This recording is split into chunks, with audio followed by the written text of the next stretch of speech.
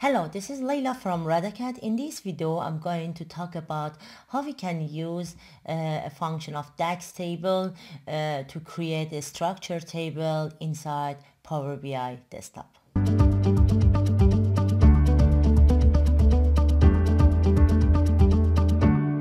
In this video, we are going to see that how we can create actually a Power BI table that we can generate the column name and the data inside that, even with a custom column. So to do that, I'm going to create a new table. So going to create a new table and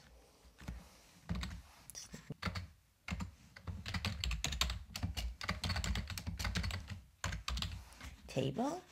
And here we are going to use the function DataTable. So this function gets the name of the table, name of the each column, the type, and the proper data. For example, I'm going to the next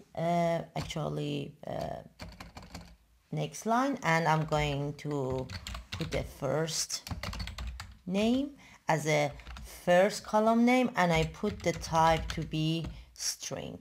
And now, so after I define that, I'm able to put the proper data for that. So I'm going to add, for example,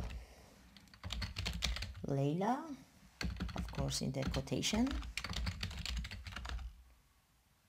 and close the bracket. So this is a very simple way of creating the table. So I use the function data table. I put the name for the for the column and the type of that, and then the data that I need. So just put enter. So as you can see, it's create just a single column for me with a data that is Layla. So now in the next exercise, I'm going to add two people. So I'm going to actually add second row to that. To add a second row is actually very easy. So it's the same column, so I don't need to add the same column. So I put the name over here. Just be careful about the quotation again, and it's become as easy as that. So now if you can see, the result is actually it needs to add the second row for me over here. So this is the thing. So we also able to add the column here. So let's see that how we can add another column over here. To add another column, I add the name of the column, that is last name, and of course is a string. So if I just stop over here and I don't add anything, I get an error message that's telling me that this actually it needs to have does not have the expected number of the column, because I need to add the data for that. So to add the column for that, I'm going to actually in the each row I'm going to put the value for the second column. So here and here. So now if you see, it should be reserved. So now I'm going to I have two columns over here, as you can see, first name and last name, and I'm going to add some other things over here. So for example, if I add same name someone, and I can put blank for that, so I don't have any family name for that, and I'm going to add another person as unknown, for example. This is for the time that actually you are not sure about what data you will have.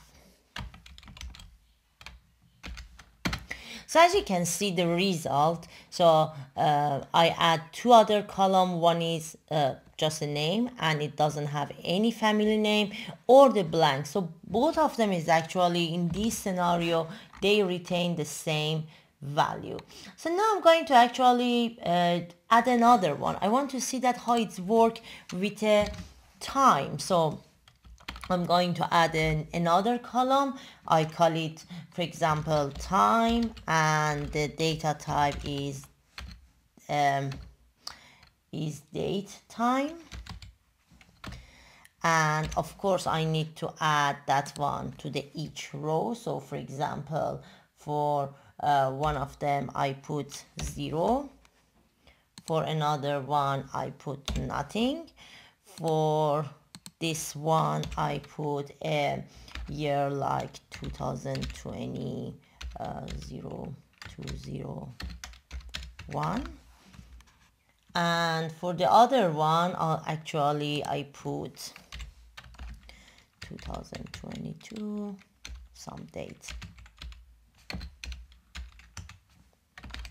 So let's see that what's the result. So I'm at the third column, so I should see a third column over here. So as you can see, the third column already add over here. So for the first one, I mentioned that it is 0. That means that I didn't put any value. So it's put the lowest date that it has, that is 1899. So that can be sometimes very wrong. So it's better that we specify that. When I put null value for this one, you can see it's just put a null for me, and for the rest is actually put that one. And because it's a time and I didn't set a time, so for all of them the time is 12 a.m. So that's actually how it kind of works. Let's see that how we can add the expression. So here is a very constant column that we have over here. So imagine that I'm going to add another column that this column has calculated from the other. For example, the concatenation of the first name and last name as a full name. So what I'm going to do, I'm going to add a column to this table. So this is a table that I have. So this is my whole table. I'm going to add a column to that. So I use a function here. So I'm just going to the next one. So just add it here, and I'm going to add column. So on the add column is actually we are going to add a column to the table. So the first value of the add column is table, and then the name of the column and the expression for that one. So this is my table. So this is the one that I have as a table. So till here, and then I'm going to add a name for that. So I'm going to add to this table something named full name. That's my second value, and that is the expression. So here I mentioned the table. So this is all of my table. The name I put, that is full name. Now I'm going to write a expression that is the concatenation of the full name and last name. So I'm going to start to write last name. It should shows me over here. So now I'm going to close the bracket, just move it here so it's become much more readable. So this is the one that I have, and so this is actually a full name, that is the concatenation of the first name and last name. So as you can see, so we can add any expression that we want over here. So just you need to use the function add column. So for the add column, as you can see over here, you need a table. So this is my table. You need a name for the added column, and you need a expression. I hope that you enjoy this video, and you kind of create some more custom column in your DAX. Thanks so much for watching this.